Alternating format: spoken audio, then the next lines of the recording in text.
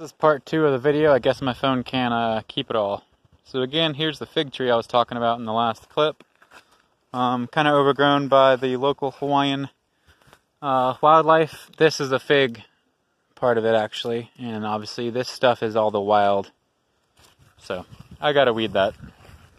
Over here, all this is the little wild thimbleberries that people like to eat. So that's kind of cool in its own way. Kind of sharp, but you know. Again, here's some more wild land I haven't even tamed yet. A lot of cool stuff out there. This is our natural pond that when it rains pretty hard, you can kind of see the pond line where it's supposed to be full. Right now it's not.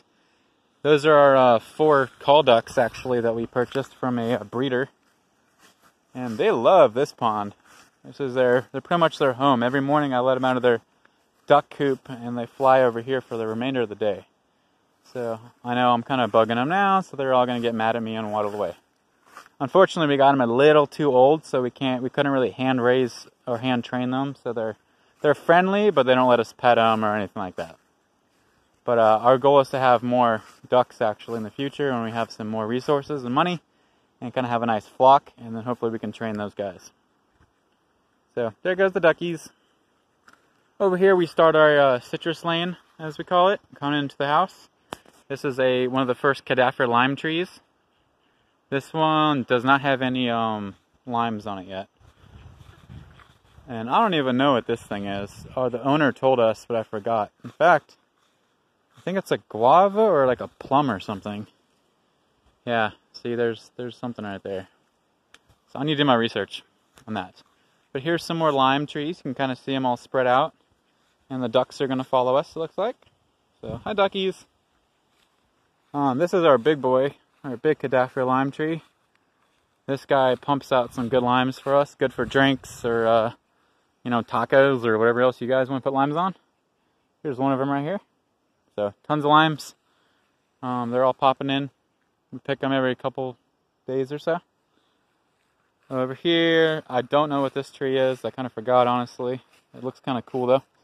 It has kind of lacy leaves. Here's the blueberries.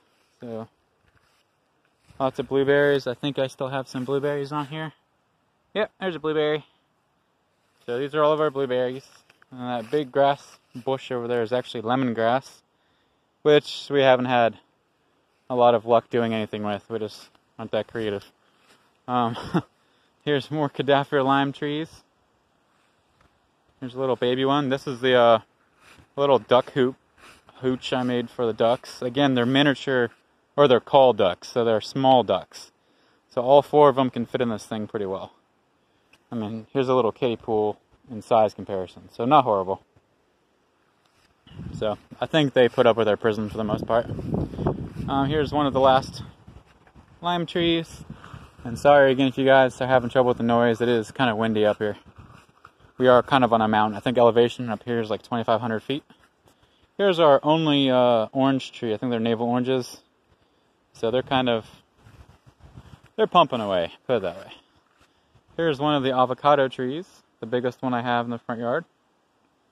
So, kind of cool. And this is all part of the back property. It's a big gulch actually that goes down, and some of these huge trees above the house. So I'm moving into the house, and again, do excuse the mess. And, you know, like I said, we live here, so, you know, there's gonna be stuff. We didn't get it super clean for the video or anything. This is the house. It is a fully inspected and licensed to be here cedar yurt. So that's actually pretty cool, we think.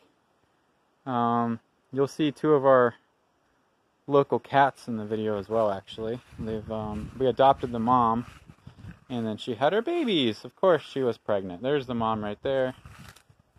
And then this is my favorite baby. This is Abby, as we call her, or him. We thought it was a her, but it turns out it's a him. So this is the one I hand raised and is actually really friendly and will let us pet her or him, stuff like that. There's a couple other cats. See if we see them in the area.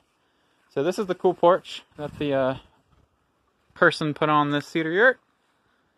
Kind of neat. We'll do a brief walkthrough on the house. This is more on the property, but we'll do a quick video through the house. This is one of those carports that she put up. We actually just took down the tarp because the cats and the weather just shredded it. That's my big pile of junk that I need to go through and organize.